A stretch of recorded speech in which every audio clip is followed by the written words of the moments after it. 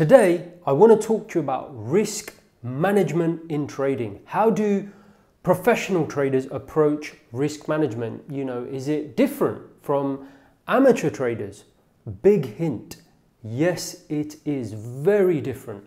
We constantly hear about how much money you can make in trading and how many shiny objects you can buy. The reality is none of that matters if you can't control your risk and your downside. So with that in mind, we're going to take a deep dive into some clear strategies you can use that are used by some of the best traders in the world on large trading floors. You'll be able to apply these techniques to your trading straight away, which is going to help you preserve the capital you need to make a success in the business of professional trading.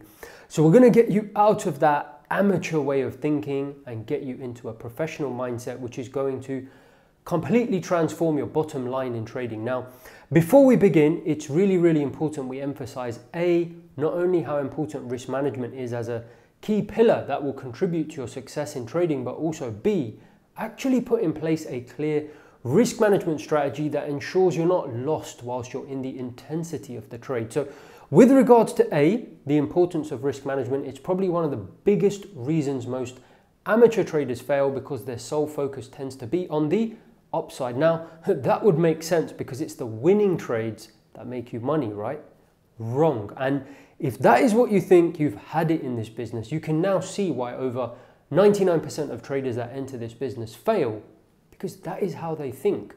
Now, to really hammer home the point of why this is totally fatal to your trading, let's jump on the whiteboard and actually look at an example which will help bring everything to life. Okay, so as promised, you can see we've got the whiteboard here. It's really gonna hammer home the point I was making about risk management by way of an example. It's the best way to really highlight this. Not only will it enable me to highlight it to you, but it will enable you to see it for yourself, just how important this is. By looking at two very simple scenarios that you will actually be able to relate to in your own trading, right? So we'll look at scenario 1 and we'll look at scenario 2. At the bottom here, we can just say these are the sort of daily P&L, the days P&L. So the profits you're making on a daily basis, and then this is going to be a graph. Forgive my handwriting, but it will make sense as I draw it out. Okay, so you've got a graph here of time against profits. Time against profits, okay.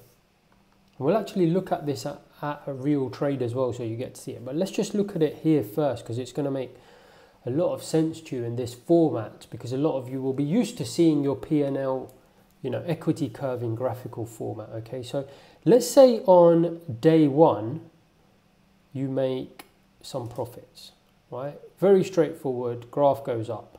Okay, everyone's happy. Both scenarios, you make profit on day 1. Day 2, you make some really nice profits, okay? Day 2, you make some really nice profits. Okay, pretty straightforward so far. So obviously your equity curve, whether it's your personal account or funded account or whatever it is, it's going to be showing this, basically. Goes up. Day 3, we're on a bit of a roll. Okay, we've all been there, but we have some decent trading performance and, just a little bit more. And then day 4, of course, can't always be winning, maybe a slight loss, which just kind of wipes out the previous day's gain. Still a healthy curve. And then maybe on the final day of the week, another positive trade. Okay, so let's say we made some new equity highs actually. Okay, so very positive, good start basically. So Monday, Tuesday, Wednesday, Thursday, Friday, Monday, Tuesday, Wednesday, Thursday and Friday. Okay, or this could be your new account that you've opened, or like I said, maybe a new funded challenge you've taken. Things are off to a great start. Now, unfortunately, the following week, what happens? You come in on the Monday. Now, in scenario A, you have a normal size loss, right? So you simply have a normal size loss, and then on the next day, Tuesday, you have a normal size loss again. Okay, so things aren't looking too bad, but you know, not a great start to the week. In scenario 2, you have a huge loss. Okay, on the Monday, and then on the Tuesday, to make matters worse, you have another huge loss. All of a sudden, you're negative. Monday, Tuesday, and this is Monday, Tuesday. Okay, and then Wednesday again, things are back to normal. You know, you have a couple of winning streak here. I'm going to explain this in a minute. Here you have, on this scenario, two small winning days. Okay, so maybe overall you're on a slight loss or break even. Here, look how healthy your curve is. Okay, so let's actually break down what's happened here. So first things first to realize is, can you see that in both scenarios, how many winning days have you had? 1, 2, 3, 4, 5, 6 winning days. Well, we agree, 6 winning days. And losing days? 1, 2, 3. 3 losing days. In this scenario, how many winning days have you had? The same. 1, 2, 3, 4, 5, 6. 6 winning days. And how many losing days? 3. 1, 2, 3. 3 losing days. So can you see the actual composition of the week in terms of winning days, winning trades, losing days, potentially losing trades? It's exactly the same. It's exactly the same ratio, right? Very, very healthy. So what's happened? Where's the difference? It's here, isn't it? So we can actually highlight it if we just change color. So just to reiterate, this is your equity curve, and here, that's your equity curve. Complete, I wouldn't say disaster, but pretty much is, you know, not a great result. It's that, isn't it? That is basically the difference. So in scenario 1, you've ended up here, right? And obviously in scenario 2, you've ended up down here. Look at the difference. That is the difference. That is the difference. That not protecting your downside on any given trade can make. And do you see why I say most people are always thinking about the upside and winning trades, and they always think that it's the winning trades that contribute to a winning equity curve? But do you see that? Couldn't be further from the truth. Of course it's important to have winning trades, but as I'm going to show you, and as I've already shown you, not protecting your downside can literally be the difference between having, you know, a fantastic equity curve that can be life-changing to a complete disaster. Do you see? Same number of wins, losses, everything's identical, not protecting your downside. And actually, this is where you really take yourself from an amateur into a professional level. Is one thing I bet no one's noticed is these 2 winning days are bigger than these. Why? Because do you see mentally also, what people don't realize, it's not only about protecting the downside, it's about protecting your whole mental state when it comes to trading following losing days. So think about here. You've protected your downside, you've ended up here. You're still feeling pretty good, you've got some equity, you know, profits that you can risk. Think how much more comfortable you're going to feel when you come into Wednesday, Thursday and your setups are there. You're going to be pretty relaxed because you're still very positive, you don't mind taking risk, and you're really going to hammer those setups home. What happens here? You're feeling down in the dumps. We've all been there. You're thinking, oh my God, how did I allow that to happen to myself? The setups appear the next 2 days. Do you see they're not even on this day? And what happens? You get overly cautious. This is in your mind. Do you see it has a knock-on effect even on the following winning days, okay? And so it's not only this, it's also these days that it's impacting, okay? So incredibly important to protect your downside. I do not see enough people talking about this. This is really what is going to make a difference between you having an equity curve like that and that. So hopefully you can all see in a real world format, in a format that you're all used to seeing in your own P&L, just how effective and literally life-changing it is if you start to focus on actually preventing things like this happening, which is what we're going to do now. Now, funnily enough, the easiest way to do this, again, is by just drawing out a little example and just literally showing you two scenarios, okay? And here I'm going to show you what I have seen really from amateur traders that I see applying risk management, and I'm going to show you what professional traders tend to do, okay? Very, very different, okay? We'll look at an example, and I will show you a real trade as well in just a moment where I've actually applied this. However, very important we look at it in picture format first so we can actually break it down side by side. Okay. So that's scenario A, and you'll see why I've drawn it out like that in a second. You know, this is your chart. Doesn't matter what it is, Forex, equities, crypto, it doesn't matter. Okay, just trying to make it exactly the same. Okay, so again, scenario A, amateur, and scenario B, professional. Okay.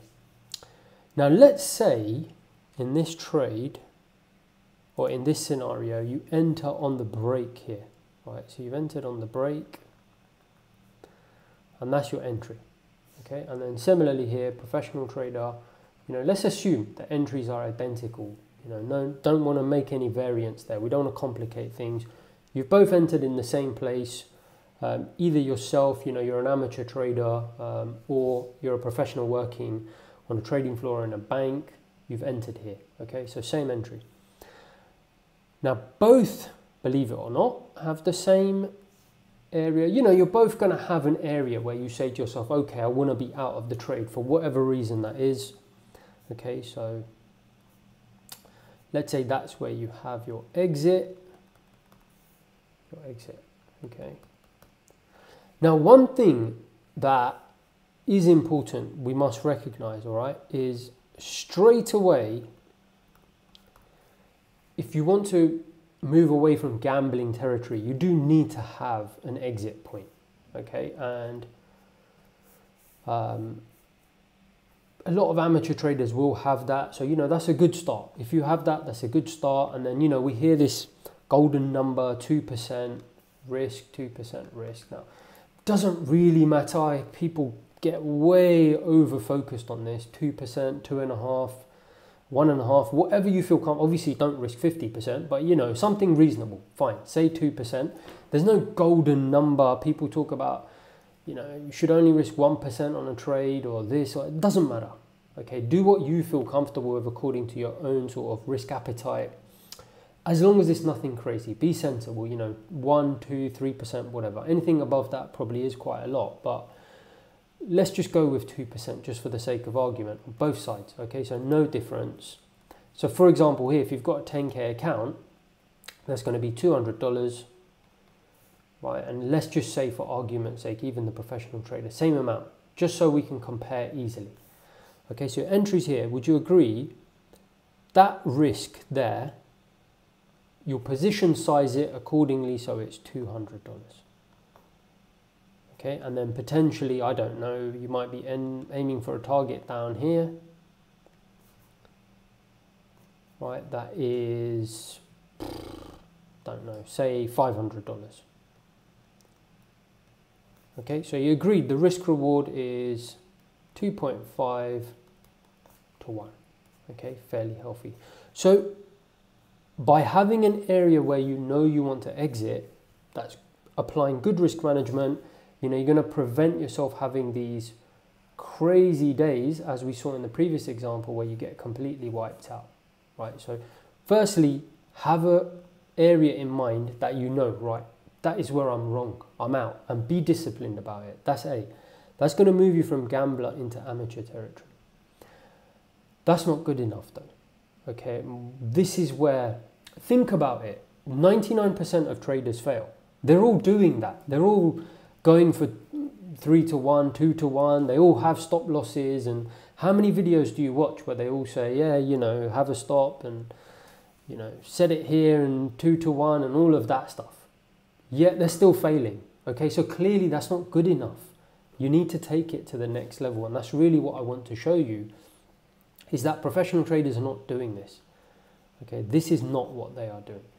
Okay, what they will typically do, okay, is they will recognize the probability, right? So the probability of this trade working out might be 50%, right? They recognize this, it's 50%, you know. Maybe the trade might improve odds as time goes on. Do I really want to risk my entire 2%? No, let me only risk half. Okay, so they might risk $100 here. Do you see? So they only risk half of that. Whereas what I see amateur traders doing, they'll risk the whole amount. Now, you see what's happened here? The market's come back, okay? And we've almost had 1, 2, 3 attempts at buyers trying to break kind of potentially where sellers' stops are, and it's failed. Then the market breaks again, and that is where potentially this professional trader is adding his next 50%. I cannot explain to you the importance of this. The probability, so I should say his $100 here.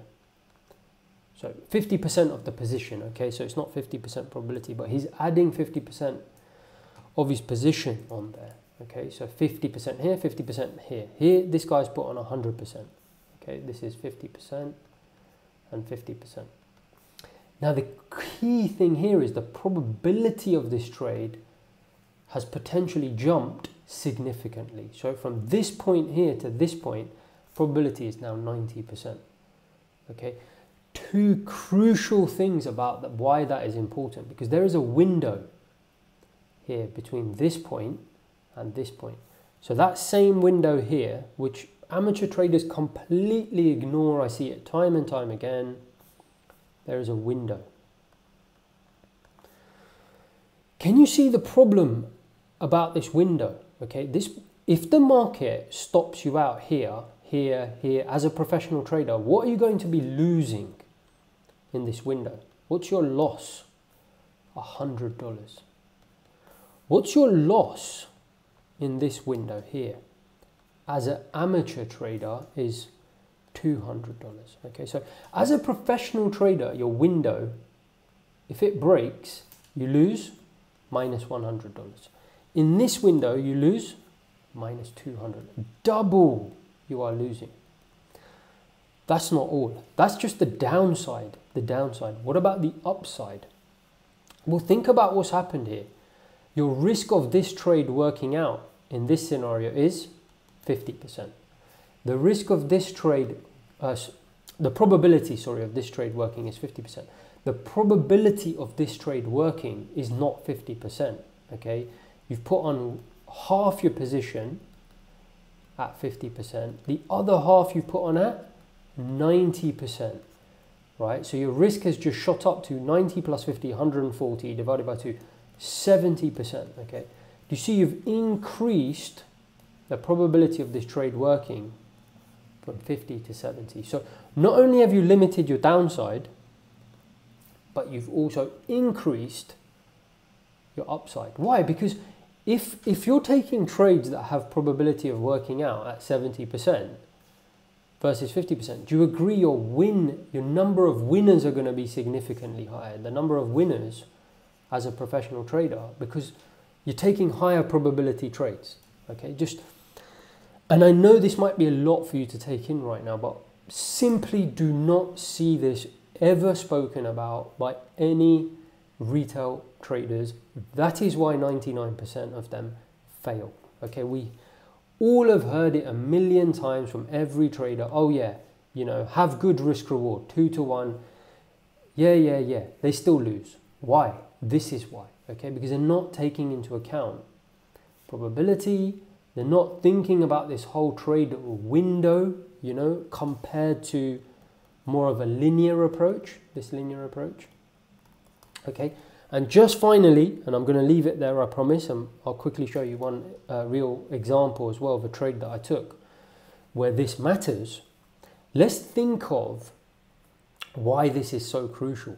Because let's say you have a scenario where you take 3 or 4 trades, okay, and the first 3 are losers. Okay, so do you agree in this scenario, what have you done? Minus 200, minus 200, minus 200. Then you get a winner at 500, okay, so 500. What's your overall P&L, right? So minus 600 plus, it's minus 100. In this scenario, let's say the same thing happens, 3 losses and then 1 winner. What's your P&L? Minus 100, minus 100, minus 100, and then plus 500. So you're actually up. Okay, can you see the equity curve even in this? Oh, I only take 3-to-1 risk trades, and you know, I don't mean to mock anyone, but it's true.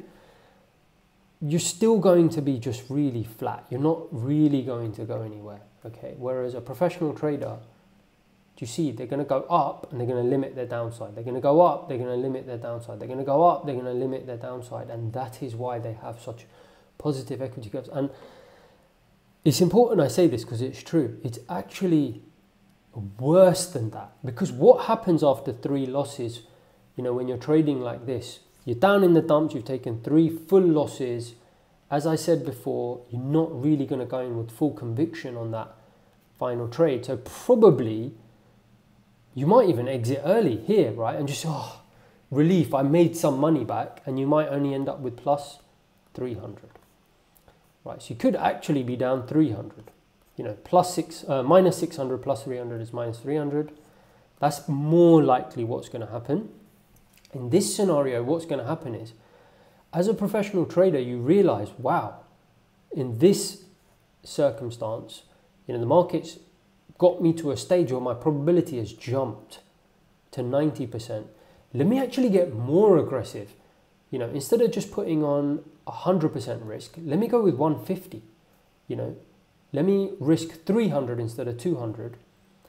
Right, so 1.5 times my normal risk. So instead of making 500, you're actually going to make 1.5 times that, which is 750. Okay, so you may actually be plus 750, and these are minus 100, etc., etc. So minus 300 plus 750 is actually plus 450, compared to minus 300. Same trades, okay? Cannot stress this enough, okay? This is the importance of looking at not only protecting your downside, okay? And I accept that's a great start of taking you from a gambler into a, you know, at least the starting level, you know, without actually having a clear exit in mind, you're just gambling.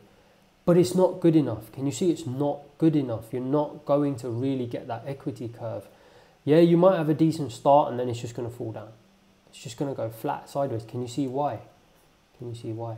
Because you're not taking into account different areas within this window where probability of your trade is changing. A professional trader is doing that.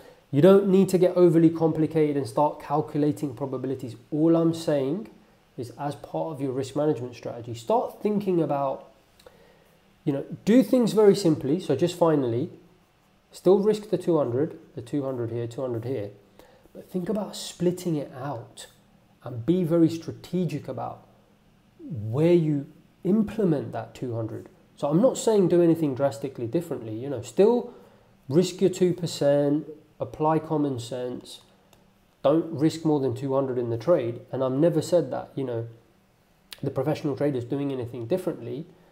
All I'm saying is be clever about how you distribute the 200, because probability is going to be changing, okay? And that is why, final point, when people tell you set and forget, and I'm sorry, but that is just lazy with a capital L-A-Z-Y, okay? Set and forget is going to get you nowhere, okay? You need to be active in this window, okay? Fine, once you get here and you've put all your position on, you can You know, if you want to step away, leave it to play out, that's fine. But not in this window. Okay, in this window, that is just pure lazy behavior.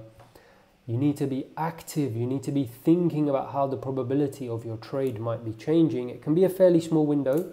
Typically, I'll be watching it for 10, 15 minutes. I'm not saying watching it continuously, but in that small window, right, you want to be active. It's like going to work. I've said this before. You know, if you turned up at work at 9 o'clock in the morning and you put a trade on and then you left, you're going to get fired. Okay, you're not going to get anywhere in life or in your job doing that. At least for the early part of the window, right, you need to be working. Do you agree? Okay, thinking. So don't put your full risk on, distribute it, all right? And be clear where you want to exit. Let's have a very quick look at one example and then we'll be done. Okay, so this is an actual trade that I took. It's a fascinating example because I'm going to show you the risk management strategy I talked about actually brought to life in a real life example where I'll show you how it actually made a difference compared to potentially what an amateur might do versus a professional. And I'll actually show you in real dollar terms what a huge difference this can make. So I don't want you to think I'm just talking at you, giving you some risk management rules that I'm not actually applying myself. Okay, so we can see a trade I took here. You know, I went long there and then here I went short, okay, but the position sizing was different. You know, the probability of this trade was, you know, let's just say 50%. The probability of this trade was more like 80, 90%. Why? Because more time had passed and that window that I talked about had many more clues. You know, so we had almost like I talked about in that example, you know, where we've had 1, 2, 3 sort of failures for the buyers to really do much. That significantly increased the probability on the downside that this trade would work out. Whereas early in the morning I was looking to buy, but there were very little clues. So in the morning it made sense to go in with much smaller size.